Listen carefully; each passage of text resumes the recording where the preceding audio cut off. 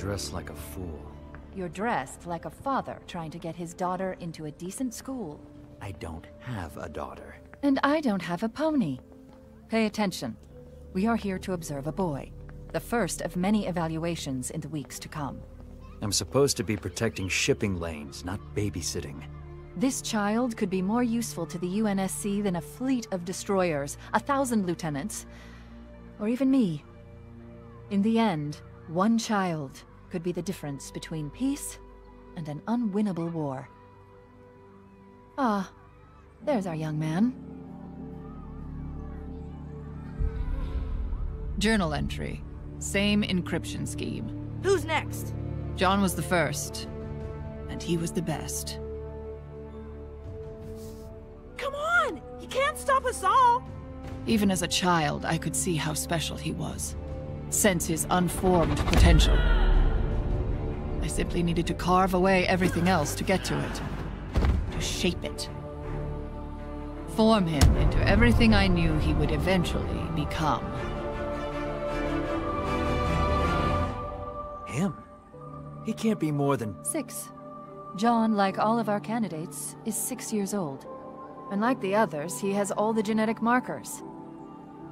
There's something else that makes him of interest. Of interest to whom, precisely? Here, record our interaction.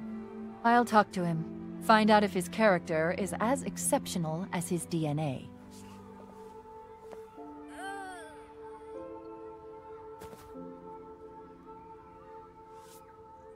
Hello.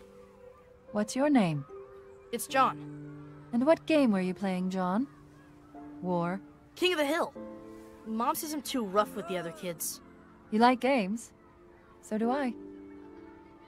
I have another game, if you're interested. This is a coin. Win the game, and you keep the coin. You see the two sides? Yes, a man and a bird.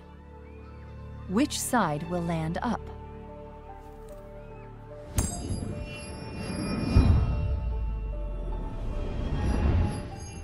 Bird. Very good. Again. Man. Again. Man. Bird.